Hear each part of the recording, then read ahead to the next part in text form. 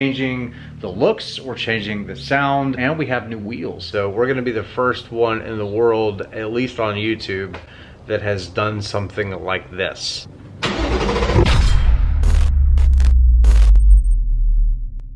Good morning, guys. Welcome back to the channel. Yeah, there's so much going on. I feel like my head's gonna explode. The video's gonna be filmed over like a few days process, and it's all in preparation lead up to Mustang week. So what's going on with the Mustang? Because a lot. We're changing the looks, we're changing the sound. We did some cool stuff in the back, I'll show you in a second, and we have new wheels. So, I was borrowing my buddy's 20s, but boom.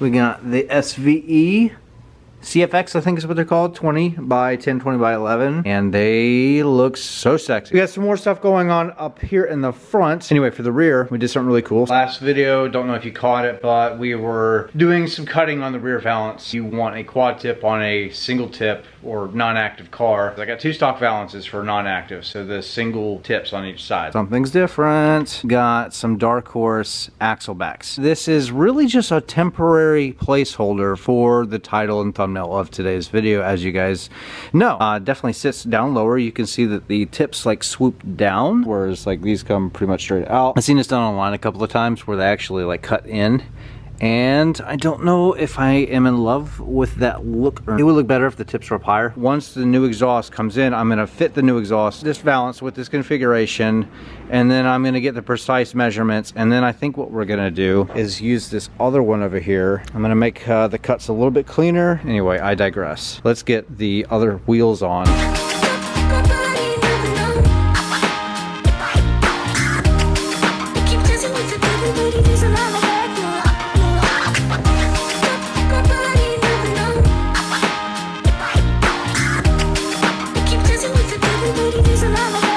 Way better. Let me know in the comments, do you like them, do you not? Of course, we're gonna roll it out in the sunlight eventually, and you get to see what these things look like in the daylight. Day 3.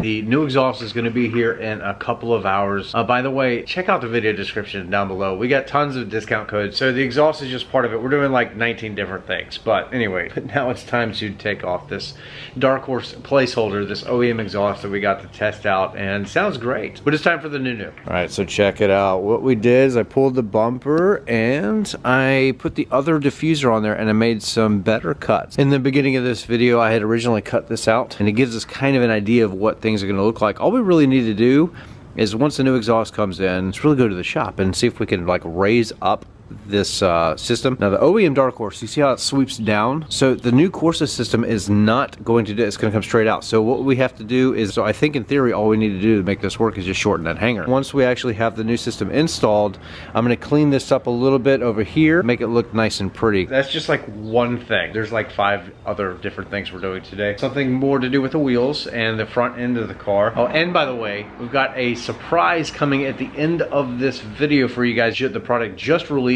like yesterday. I saw it, immediately purchased it. It's going to get delivered tomorrow. Same video for you. I think, unless I split this up, I don't really know. This is what we do. Yes, kind of cool. We haven't done anything really cool lately, like anything really custom, and this is pretty neat actually. So we're going to be the first one in the world, at least on YouTube, that has done something like this. But yeah, what's up? All right, we are here today. Well, let me. I just got attacked by a bug. We finally have the exhaust. I had to actually chase it down. I had to chase the FedEx driver because they delivered it to the wrong address. Found him in the neighborhood, and we got it figured out. But yeah, a little scary. Doesn't matter. We found the box. It is here. This is the all-new Corsa Darkhorse exhaust. This system will actually fit that car. That's a Darkhorse. You're my buddy James, and he wanted to come over and give us a hand, you know, so appreciate him. But he's got a beautiful white, Oxford white handling package Darkhorse there. So this system will actually fit on that car, but we're gonna put it on my Mustang, and we're gonna have to fab up a couple little things. Truthfully, this is something that most people will not do, but hey, we're being creative. And there is a little bit of a difference from what I've heard with this system on a Darkhorse. It is a little bit different than a Corsa system on a regular GT. So something maybe in the muffler design or whatever. Tips are going to be spaced out a little bit more. It's just going to be kind of a unique look. So let's open it up. Voila. All right, cool. Most people will just opt, like I said, for the regular Mustang GT exhaust, but I like the bigger tips. They're spaced a little bit more. It's going to be more aggressive. We got the double X pipe. Eventually we'll play around with the double H and see how that sounds too. Here we go. All right, let me lay it out. Let's get it unpacked, lay it out, show you what's what. The new muffler looks about the same size as the GT, but the big difference here is that we have huge, monstrous tips. If you're familiar with the regular GT system, the tip placement is a lot closer on those, whereas here there's about a 2-inch or so spread between them, so it's going to make the tips look a little bit further apart, and it's going to look just amazing. So of course you got the butterfly valves. We're going to lock these out for now and try to figure out later on how to do or wire up active exhaust on a non-active car, but we're going to make it fit. So this is all just being creative. We got to put it on the car real quick, take it to a muffler shop because I don't know how to weld. But oh, the other thing too, check it out, the inside there. So hot, but we got it done. Check this out. Got the NY top diffuser and matte carbon fiber back on the car. This makes all the difference. And this piece is solely why I wanted to continue to run this diffuser and cut it and not jump to the Darkhorse. I mean, it's a GT, it's not a Darkhorse, and this is just something else that's kind of custom behind the car. But here we go, Darkhorse Corsa installed, looking absolutely killer. So we got the bigger tips. I believe they're like 4.5 inch. I mean, it makes such a huge difference. Let me back up. Oh yes, huge difference over what we had before. I mean, this is the way that these cars should have come from the factory, with like a 4.5 inch tip, and then the Darkhorse being like 5 inch. This GT with all the sea of black back here, which is controversial for the S650 to some people. I really think that Ford needs to opt for bigger tips, something like this from the factory, but Corsa solved it. Again, links down below in the description for discount codes on something like this. Carbon, the exhaust, everything we got in the car, everything we have installed in the car, links down below. How do we make it work? What we basically did, let's see if we can get a good shot of this. All right, so here's your hanger. It's a little bit longer on the Darkhorse versus the GT. So what we did was we cut 1 inch and then re-welded. So just brought this entire muffler up 1 inch, and it solved it on both sides. So pretty crafty, pretty good ideas from the muffler shop that we took it to, and everything is looking so much better. It looked good before, but it was dropped down quite a bit, just like that exhaust over there, the regular Darkhorse OEM mufflers, but now we got it raised up a little bit, and it sits nice and even at home inside of this diffuser. Let me know in the comments down below, what do you think? But we have more stuff to do to the car, a ton more actually. A lot of mods in one video. We're just gonna keep breezing through it and getting this car ready for Mustang Week, and then you guys will get to see this car in person. We will fire it up in just a moment. I'm just letting the car cool back down so you get a little bit of a cold start and then let it hear it idle, rev. We'll do the driving review and all that stuff. Not sure in this video or the next, but I digress, guys. Let's continue on. Let's keep modding. We got these new SVE wheels. This is the CFX SVE.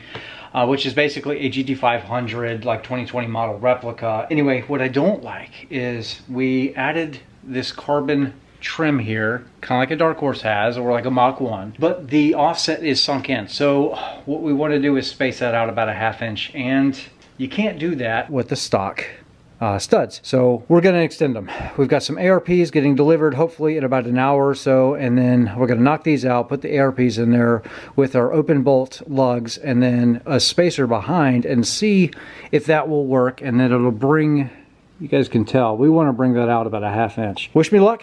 Let's go. All right, forgot to mention, we're also doing something up here in the front of the car. Get rid of this grill. We've got actually 2 different grills coming. One's here, one's getting delivered tomorrow, and we're gonna test out and see which one I like best. But one of them is brand new to the market, just hit the market. Nobody else has got it yet, and if you're hopefully still here watching, you're gonna get to see it firsthand. Gosh, it's hot. It's so hot, guys. It's killing me.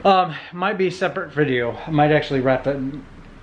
Can't speak. Might actually make the grill its own video because it is so new and nobody else has it. Make sure you guys are subscribed in case you don't see it in this video. You can catch the next one for the install and you can see what in the world it is, because I think you're gonna like it.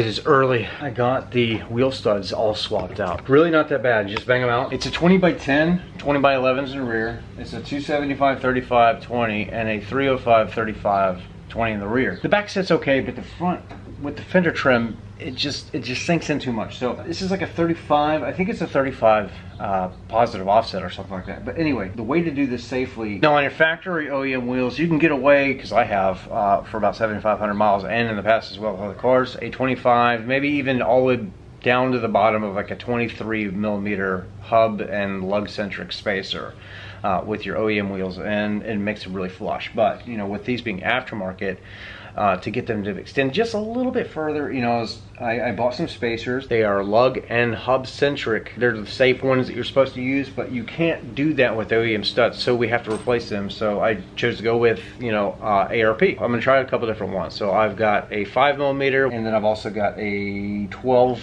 millimeter, I think it is. So I think what I actually need is something in between, like maybe like an 8, and I will order that at some point later on. Yeah, I just don't want the tire to like crash into the bottom of the fender. That would be pretty bad.